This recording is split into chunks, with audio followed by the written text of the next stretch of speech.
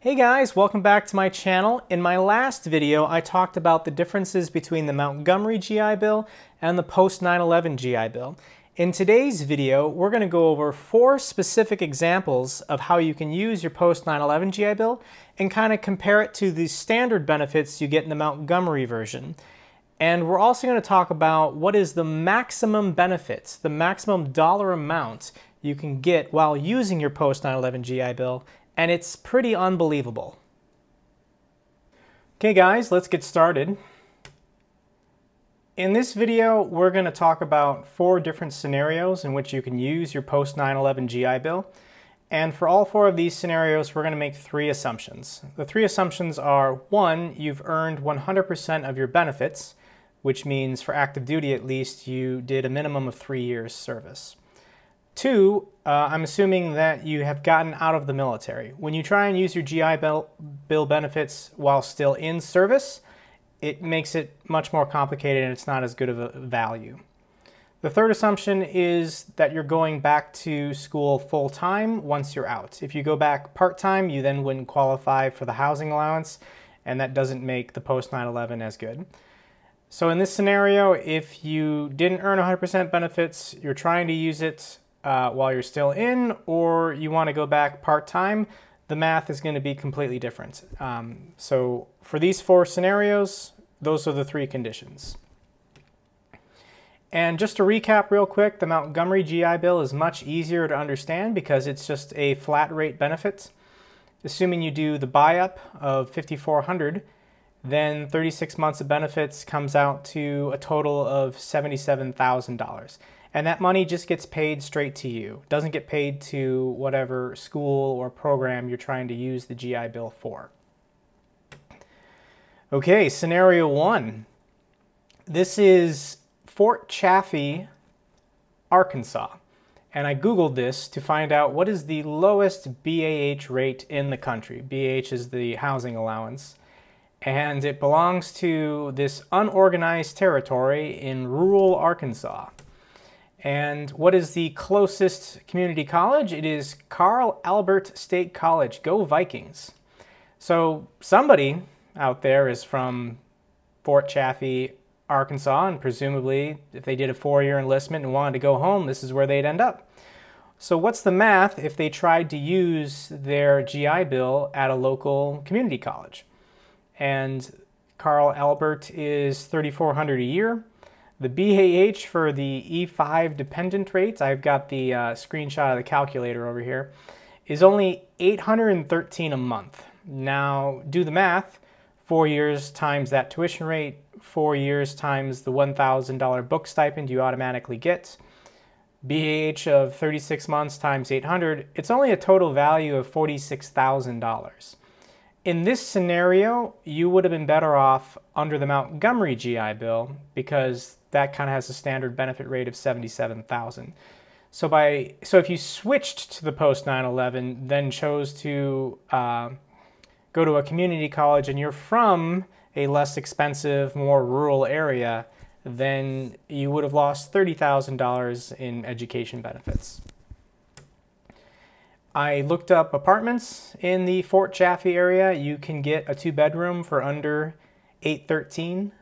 You could still probably pocket $200 to $300 a month using your housing allowance. The next scenario is University of Wisconsin-Madison. This is where I wanted to go when I was in high school and I did not get in. But let's pretend that I want to be a Badger, and I choose actually to go back to school online. And I don't know where I would live. I don't have to live in the Madison area, but let's say that I choose to go to University of Wisconsin online. Tuition is almost $13,000 a year. However, for online schools, the BAH is only half of the national average. Because they don't know where you're going to be living, they just decided when they wrote the law in 2008 to give someone half of the national average if they choose to attend an online school. In this case, it's only $825. You do the math, 4 years times that tuition rate plus the book stipend, and it comes out to a value of $85,000 total for 36 months worth of benefits. That is more than the Montgomery GI Bill, but not by much. And I honestly think that in the near future, they're going to amend the law to give people a better BAH rate. Maybe not, choose your own zip code, but maybe 3/4 the national average, or just the national average, because I feel like online education is becoming more normalized and more accepted. So I definitely could see them amending this in the future. But for now, it's still even a better benefit than the Montgomery GI. You can't really find 2-bedroom apartments in the Madison area for $825 a month, but if you're attending online, you shouldn't be living in a more expensive area anyways. So if you're living with family, then you can just pocket that money. Otherwise, live somewhere cheap or get a roommate, and then you can save the difference for the housing allowance. My third example I want to talk about is an international school, Seoul National University. I lived and worked in South Korea for 6 years, and attending a graduate program over there is something that I always considered doing. And Seoul National University is the best university you can attend in South Korea. And I know what you're thinking. Don't worry, the classes there are all in English. So if you wanted to go to an international university, they're happy to have you. And you could easily enroll in a program either in London, Sydney, Paris, Bangkok, Tokyo, and use your GI Bill benefits at a foreign school.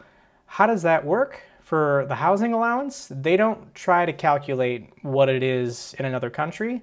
They just give you whatever the national average is for the E5 dependent rate. This year, it's $1,650. So do the math, and that benefit comes out to be $111,000, which is fantastic. And this is $30,000 more than the flat rate you would get under the Montgomery version. And even though this is an international university, I feel like this is probably what the most common average is for a benefit. If you were to do a 4-year enlistment, get out, go to college, go full-time, you probably would go back to your home state, Virginia, Florida, Texas, and then go to one of the better state schools. And $12,000 is, the average for a good state school, and literally the BAH is the average. So I feel like in most scenarios, people would be using their GI Bill benefits for about the $100,000, $110,000 range currently, which has exceeded the benefits of the Montgomery version. I looked up housing in the Seoul area. This is the university down here, and you can stay at a Airbnb if you want for $30 a day. That's $900 a month. And you could pocket the difference of $600. I'm sure you can find a decent apartment near the university for under $1,000 US a month, and then just save the $650 a month difference. The fourth scenario is Stanford. Now, Stanford is not the most expensive university you can attend. Columbia in Manhattan is more expensive, and I think a school called Harvey Mudd has actually higher undergraduate tuition rates. But Stanford has the highest cost of living. And when you look up the BAH rate for San Francisco for an E5 dependent, it is $4,368 a month, which is unbelievable. And when you do the math, and the tuition is $52,000 a year, which is over the $24,000 cap. And we're going to talk about that in a second. But what is the dollar value of tuition times 4 years plus the book plus that 4,300 BAH? And it is $372,676. It's pretty awesome, right? And there's something called the Yellow Ribbon Program. Because all of America's elite universities like Harvard, Yale, Duke, MIT, their undergraduate tuition is all more than $24,000 a year. And if the post 9/11 GI Bill cut off veterans at that rate, then veterans would never be able to go to America's elite universities because it's a $28,000 difference. So in 2008, 2009, the VA introduced something called the Yellow Ribbon Program. And for schools willing to participate, the VA agreed to kick in additional tuition funds if that university would match it. So how this would work, if I wanted to go to Stanford undergrad, the post 9/11 GI Bill automatically covers the $24,477 a year cap. If Stanford agrees to give me $14,000 basically in financial aid or tuition forgiveness, the VA will pay an additional $14,000 to match that, to get me to the full tuition costs. So there are veterans that use the post 9/11 GI Bill and they go to maybe Harvard Law or Johns Hopkins Medical School or all of these amazing educational institutions that are more than $24,000 a year. And as long as the school participates in this Yellow Ribbon Program, they'll find a way to get you in, assuming your grades are good enough to get into the school. And all of America's top universities, I checked the list, I'll have a link in the description, but they all participate in this fund. I also checked out the housing in San Francisco, and you can get a 2-bedroom for around $3,000. And then if you want, just pocket the $1,300 difference. If you can live on $1,300 a month in San Francisco, that'd be a pretty good deal to go to Stanford. I want to end this video talking about enlisted pay. And as an officer, this is something that I hear discussed frequently, how little first enlistment soldiers and airmen make in the United States military. And you can look at the pay chart where it's about $1,800 a month. You do the math, that comes out to be between $20,000 and $25,000 a year. However, when you factor in the education benefits, let's do Stanford at $372,000 for example, you're earning in future education dollars benefits $93,000 a year. Add that to your salary of about $22,000 and you're actually making $115,000.